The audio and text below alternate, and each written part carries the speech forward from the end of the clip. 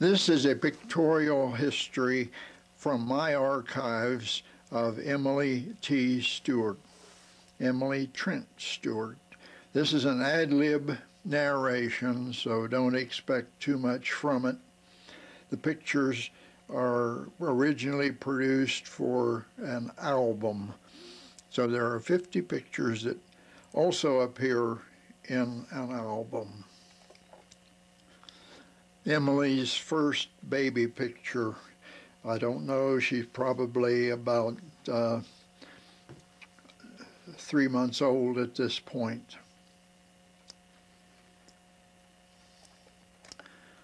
A little older baby picture, perhaps 6 months.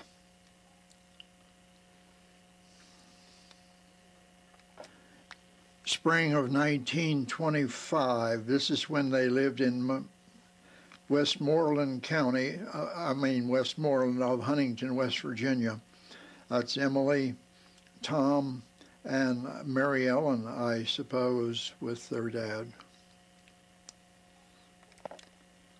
1927, that's Emily, Mary Ellen, and Tom.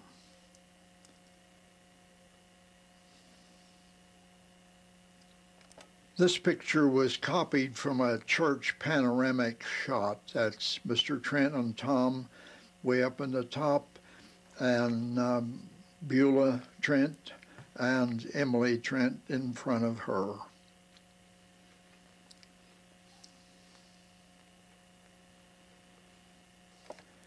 A closer shot of Emily in her best Sunday meeting clothes.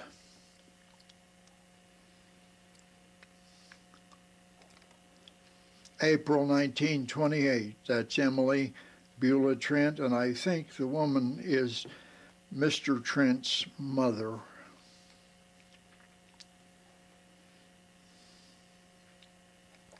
Emily in 1924.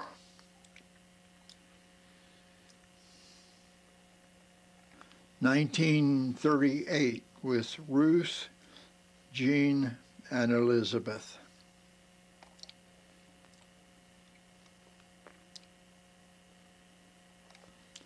A car called Geraldine, Emily's pride and joy.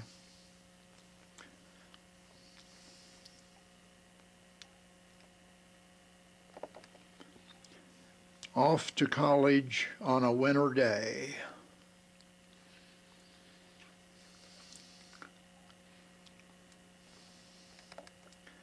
Here now are a few pictures of Emily as a young woman.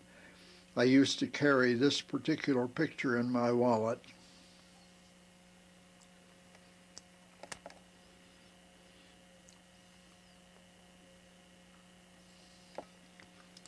Here is Emily, freckles and all. She was an accomplished pianist and organist. She played in church in Princeton, the Baptist Church. We spent many Sundays traveling around southern West Virginia and into Virginia. This Mountain Lake, Virginia, was one of our favorite spots to visit.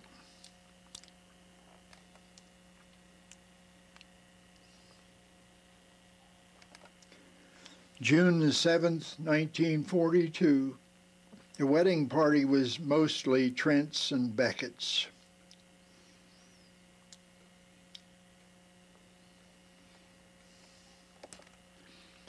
The lovely bride and the skinny groom.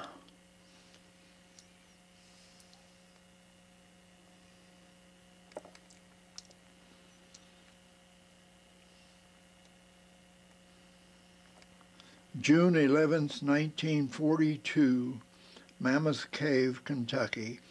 On our wedding trip, we visited many sites in Kentucky.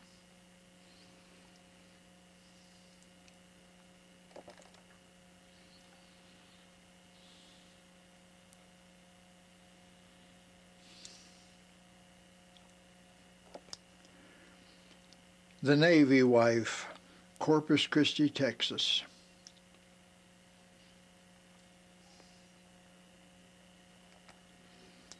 1944, Tommy Stewart, 3 weeks old, Corpus Christi, Texas.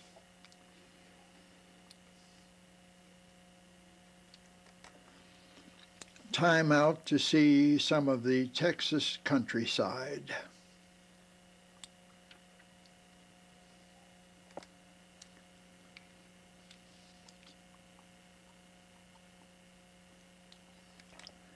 We moved to Denver after discharge from the Navy. There were lots of things to see in Colorado. Jimmy Stewart, born in Denver, Colorado. 1949, Jimmy is about 6 months old.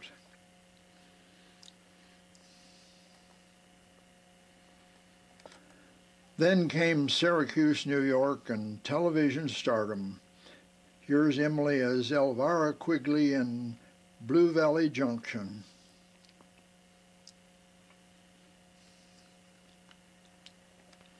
A friendly game of checkers as the band plays on. As my jobs changed, we went from Syracuse to Lansing, Michigan, to Schoolcraft, Michigan, to Ames, Iowa. This is the rental house where we spent one winter in Schoolcraft, Michigan.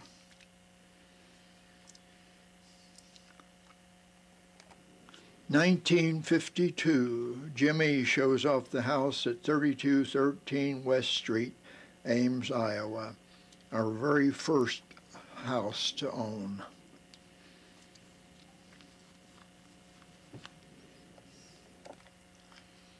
And then she was on TV again. Here she is with Tommy in a WITV production.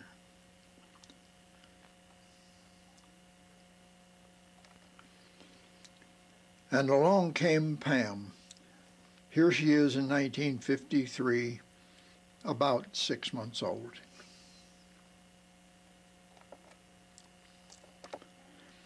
Here is Pam atop the pink piano that was on the front porch of our house there in Ames. Our camping days began. That's Tommy, Jimmy, and Pam. The girl is Elizabeth, a young woman who lived with us for a while in Ames. Next up, David Randolph, born in Ames in 1954.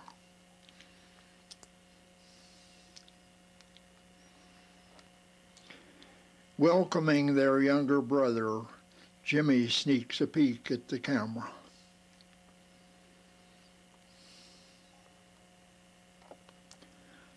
(1955), 4 beautiful children.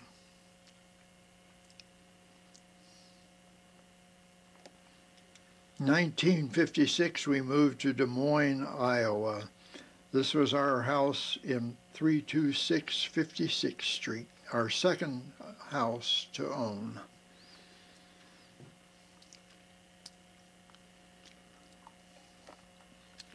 Ron was born in Des Moines in 1956.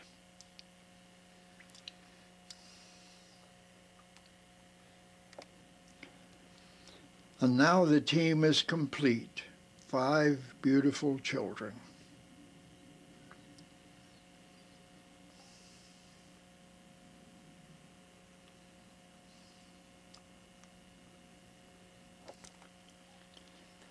From Des Moines to Proctorville, Huntington, 1957, to Pittsburgh, Pennsylvania, 1959, and eventually to 132 Oakwood Avenue, 1961 to 1997.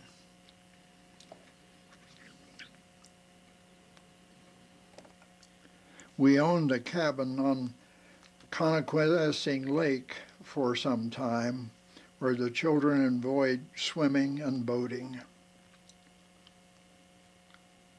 Connoquessing Creek, that is.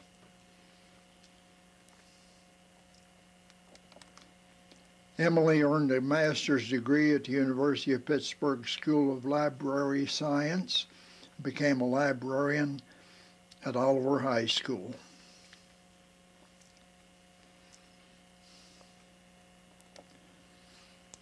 In her spare time, she became an expert at quilting, nationally known.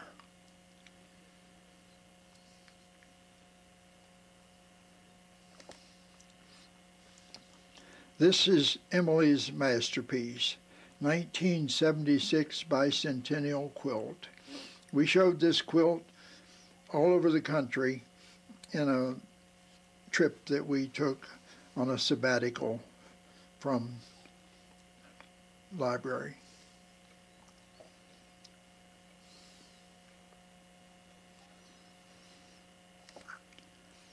The Family of Ray and Emily Stewart, 1999.